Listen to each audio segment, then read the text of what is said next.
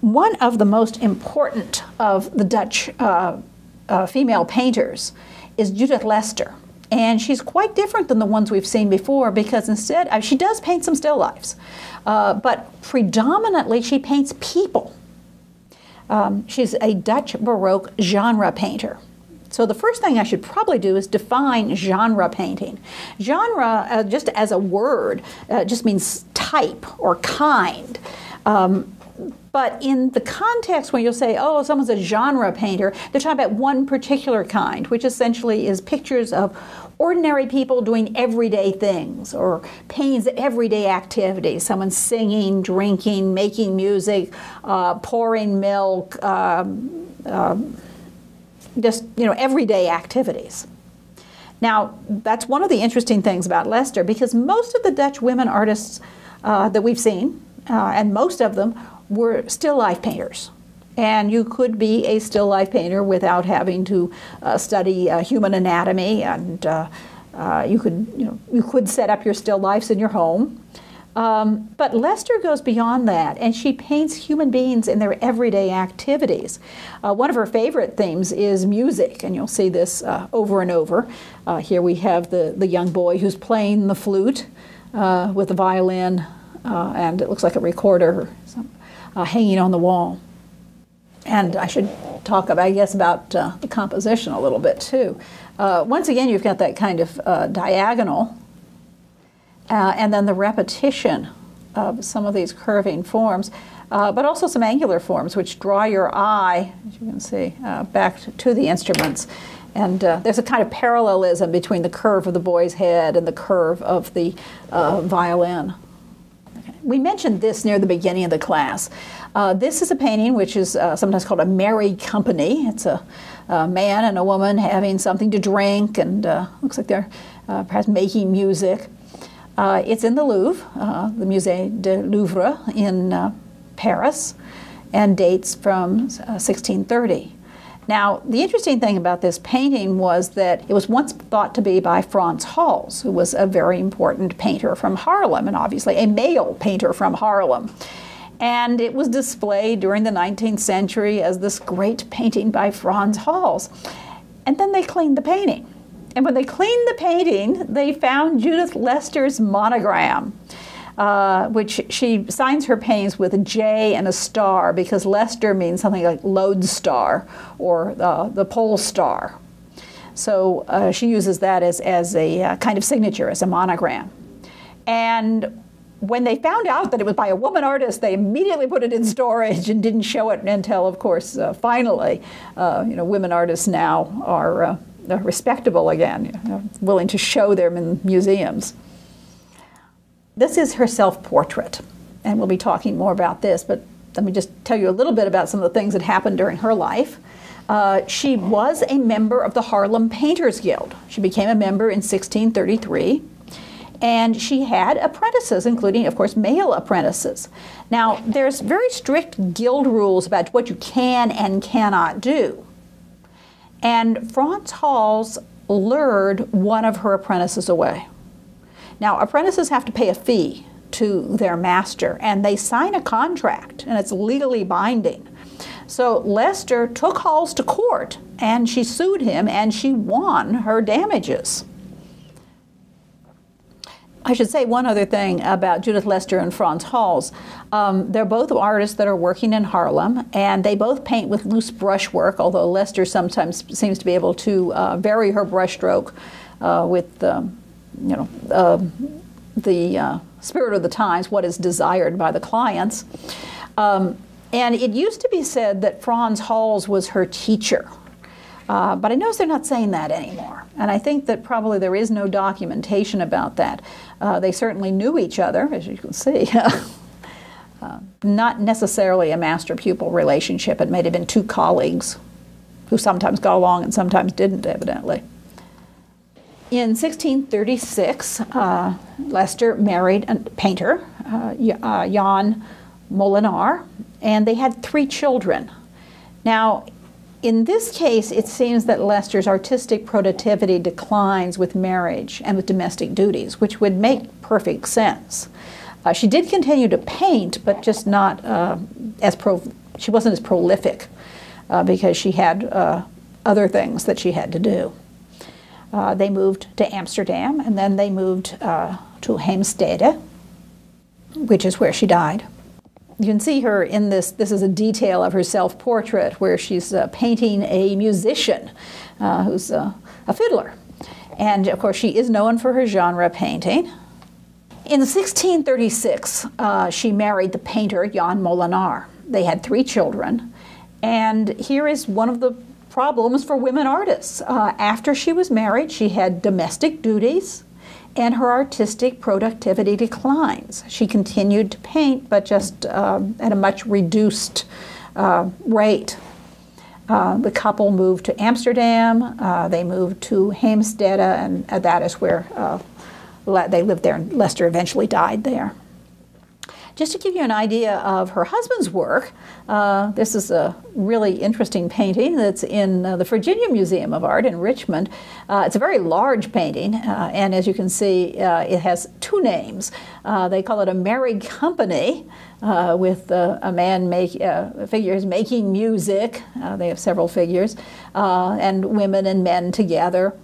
And it's also been suggested that it might be an allegory of marriage, that the harmony of the music is supposed to refer to the harmony in marriage, and you can see the dogs there, and the dogs, of course, refer to fidelity, and so he's a painter of genre scenes as well.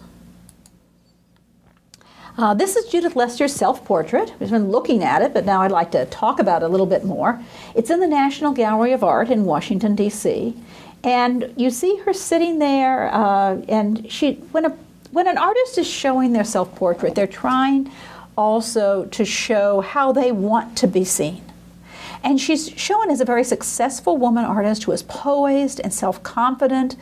And it looks like she's been painting, and we've just walked into the room, maybe interrupted her, and she turns around and she smiles at us as though she's going to greet us. So this momentary pose that she's just stopped working for a moment.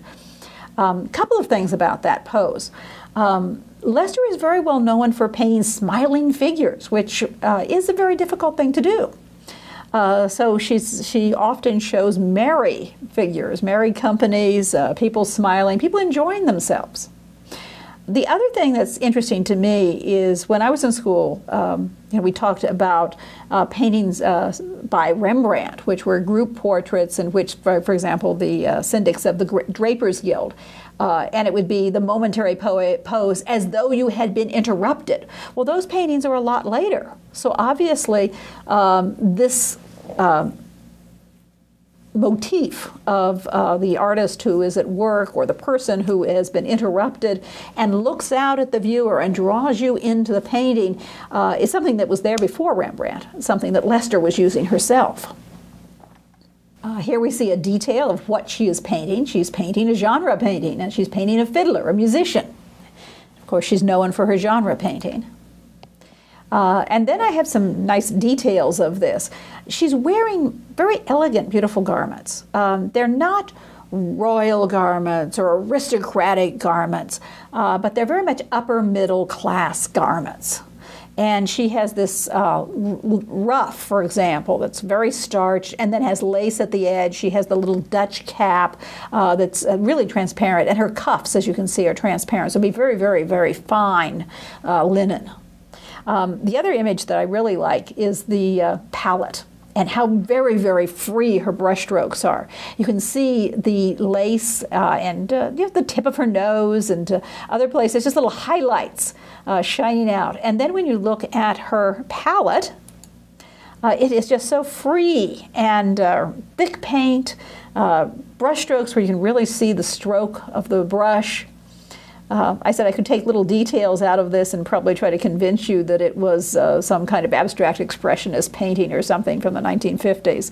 Of course, we can see that it isn't. It's got her paint strokes and the painting rag and her fingers and things of that nature. So there is Leyster. One of the pictures that I had you read about, the article by Hofrichter, is about this painting, Judith Leyster's The Proposition. And essentially, it's a very, very different kind of genre painting. There's a lot of paintings in Dutch art, as we'll see, that have the sexual proposition in one way or another. But in this case, it's from the woman's point of view, which is very, very unusual. What we see is a room with the tenebrism we've talked about with the Artemisia Gentileschi, where you have just this little oil lamp burning, and the woman is a seamstress. She's sewing away late at night with only this light to illumine what she's doing. Presumably she's quite poor. She's dressed very modestly, very plainly. Her garment comes right up to her neck. There's no decoration. And the man who's standing next to her is touching her arm and holding out his hand in which there is a gold coin. There are gold coins, several coins. Well, maybe they're not gold. The man is touching her arm and he's holding out his hand on which there are coins. So what he's trying to do is, that's too much money for the sewing. What he's doing is offering her money for a sexual favor. And one of the things that's so touching about this is the vulnerability of the woman. She's all alone. She's all alone in the dark. There is no male protector. You can see that she's a virtuous young lady. She's wearing the very modest, plain dress. And what she's trying to do is simply ignore his advances. Now, I don't know what your mother told you, but my mother used to tell me, somewhere anyway, I got the idea that, if somebody said something was a little risque to you, you just don't understand it. Well, half the time I didn't, but, you just didn't understand it. And they'd go away and they'd stop doing that to you and they'd realize that you were a good girl. And so this is exactly what's happening here. She has no weapons. She doesn't have a brother or a husband to come in and chase the predator away. She's just hoping that he will give up because she's a virtuous woman. She's a virtuous woman. One of the interesting things about this too was there was a big problem with prostitution, or maybe some people, well, there was a big problem with prostitution. A lot of girls would come in from the countryside, and they'd be very naive. They'd come to the city, they'd think they were going to get a job as a servant or as a seamstress, and they'd find out either they couldn't make a living that way or they couldn't get a job, or as a servant they were sometimes expected to put out sexually. And some of them many of them ended up as prostitutes.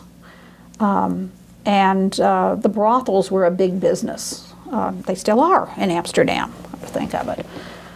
So let's take a look at some of these other pictures of sexual encounters and show you how different they are and what the impact of Judith Leyster's proposition was.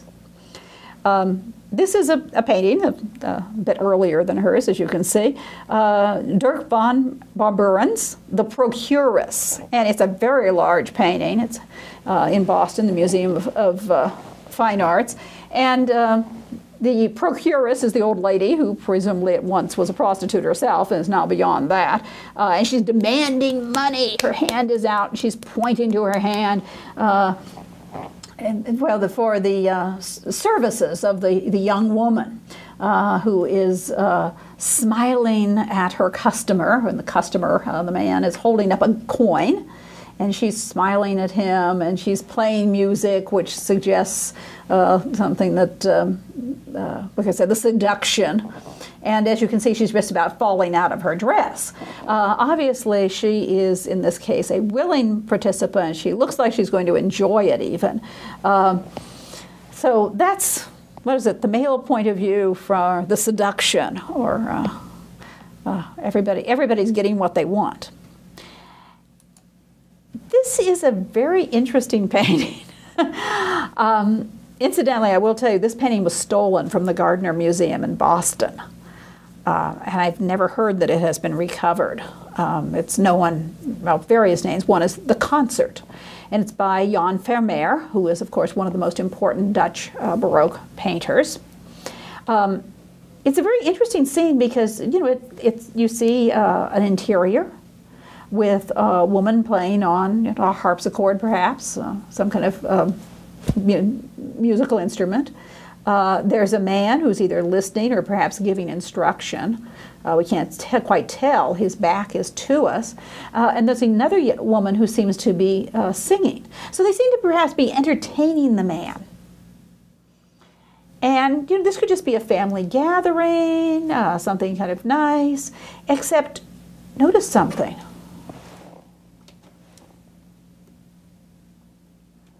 On the wall behind the singing woman is Bumburin's Procuress.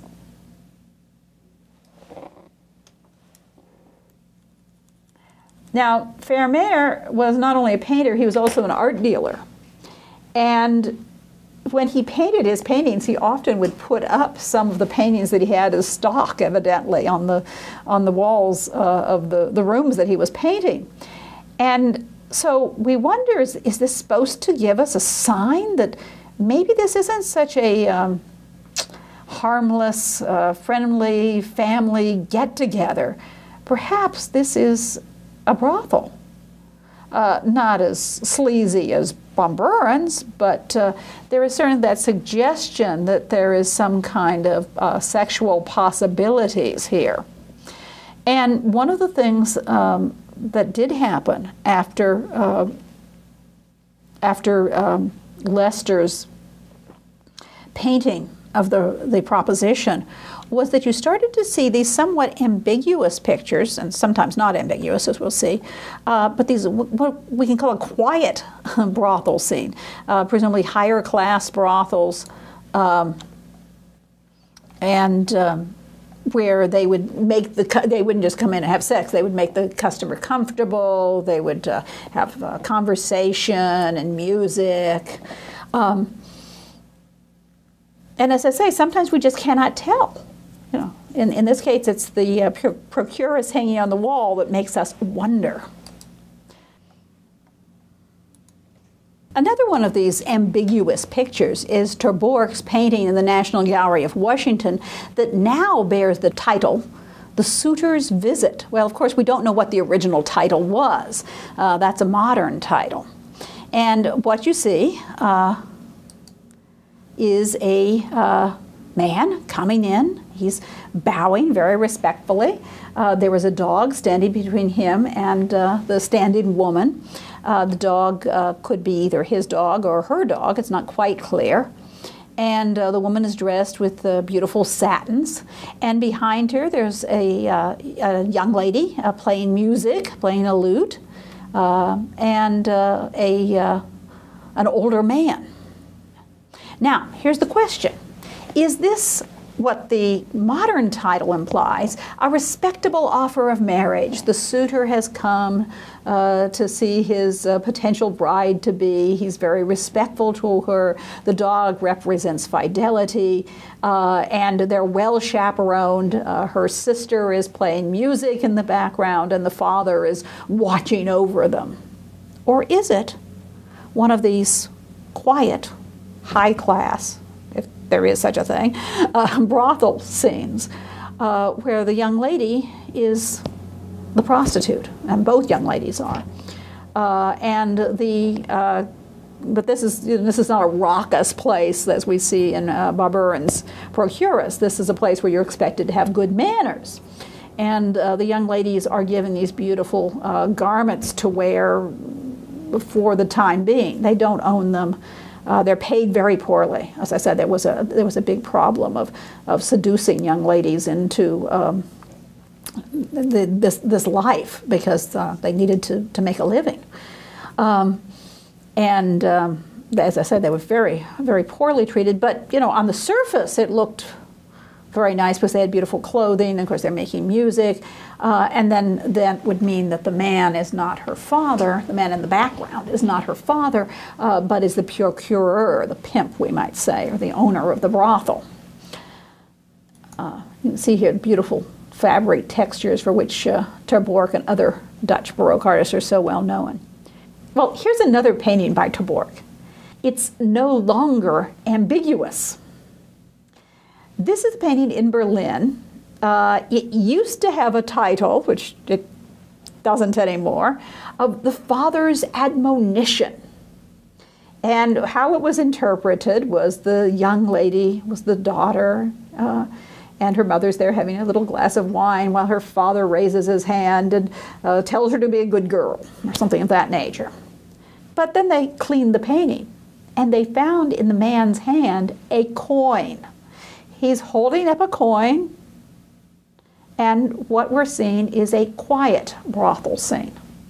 The woman is not the mother. She's the procuress. And the man is offering for the young lady's services. So Hofrichter feels that this type of brothel scene was the influence of Leyster, that they didn't have to be quite so raucous. They could be a little quiet and still. I have to admit, it seems to me that what happens is they missed the point, because in these scenes they may be quiet, they may look more genteel, they may look like a higher class establishment, but they missed her point. Her point was that the woman was unwilling. And this woman may be unwilling. She's got her back turned to us, we can't see. But she's stuck. So the male scenes continued to show a somewhat a willing woman. And all I can say is they missed the point. I'm back and just showing you some other paintings by Leyster here. The people making music, the flute player, the lute player. Very free compositions. The jolly topper, that means somebody who's been drinking a bit, and they're quite happy. Sometimes they call them merry companies. Here they've been drinking and making music and smiling and laughing and happy. Occasionally, however, there's a more serious side to the genre painting. This is a painting by Judith Leyster, and incidentally, her paintings go under a variety of names. I saw that one that was called A Merry Company, being called a serenade, and all sorts of different things. This one is sometimes called The Last Drop. And it's one of those paintings they cleaned. It used to look like it was just, it's in Philadelphia. And it used to look like just a man who is smoking, and you know, and his friend, and they're drinking and they're smoking, and then they cleaned it, and they found out that the background had been overpainted, and that underneath the overpaint was a skeleton who is holding a skull. So this is a representation of death. And you know, there is a moral message to this one. They're talking about the brevity of life, and I suppose it could even serve as a kind of poster. You know, if you keep drinking and you keep smoking, it's going to kill you, quite literally.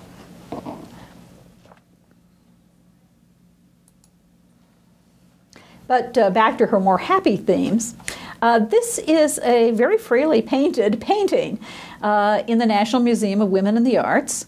And it's known as the Three Musicians, or just as the concert.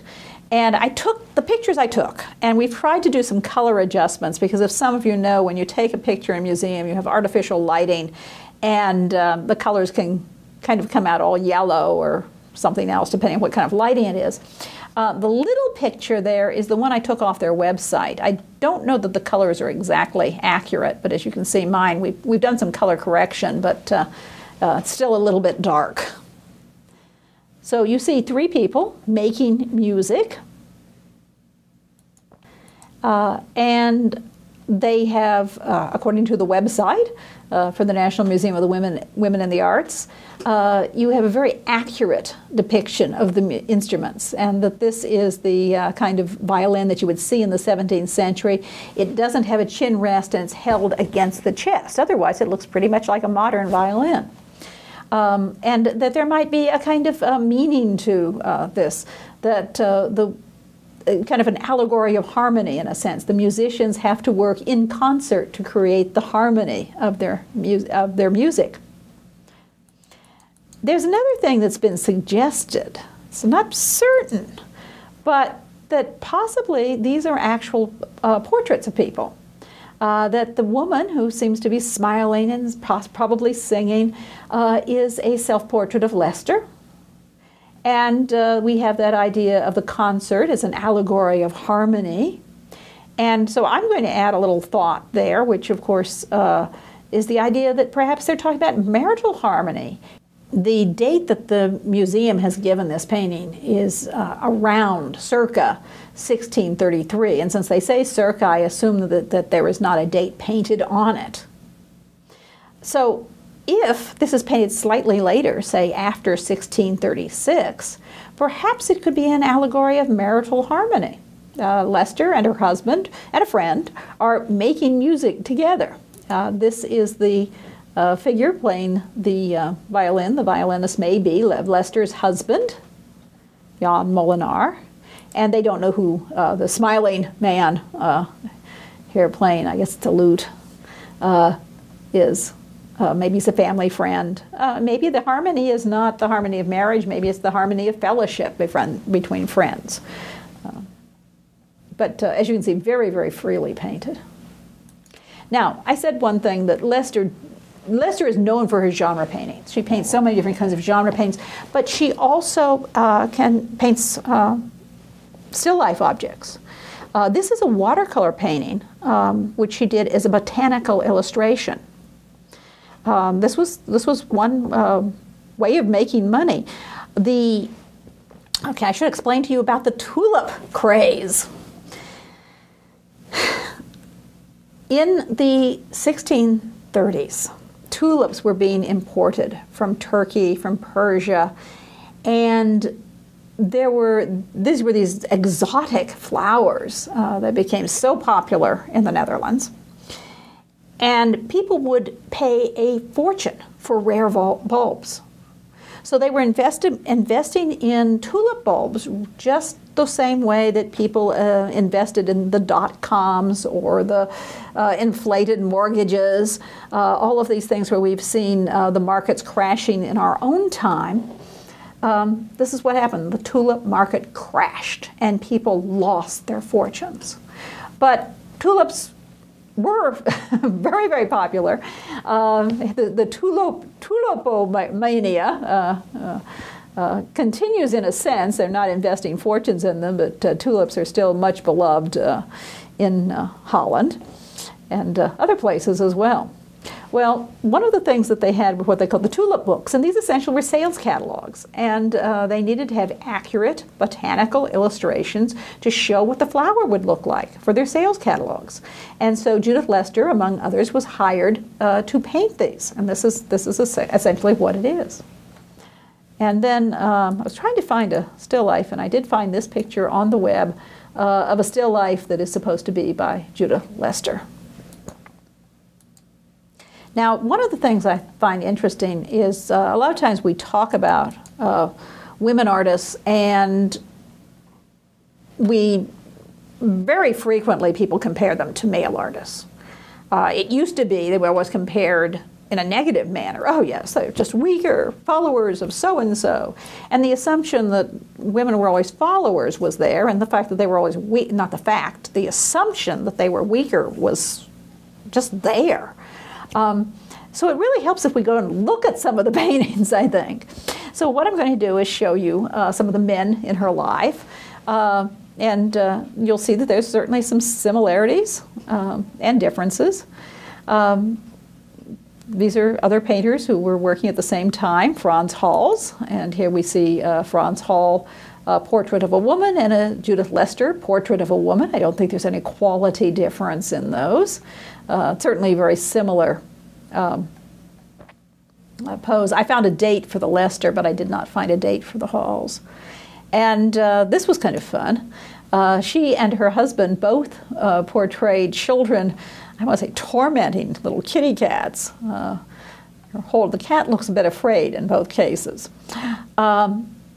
In Leyster's picture, we'll see a couple of them because she does one that's a little closer to her husband's too, but in Leyster's picture you have that diagonal, the hair is flying around, everything's very freely painted. Poor little cat looks like it's curled up and is just terrified. The kids are having a good time. And then her husband's painting, Molenaar's painting, it's compositionally much quieter. You've still got the grinning kids smiling, and one of them is pointing to the cat whom he's holding, and the cat obviously doesn't want to be held.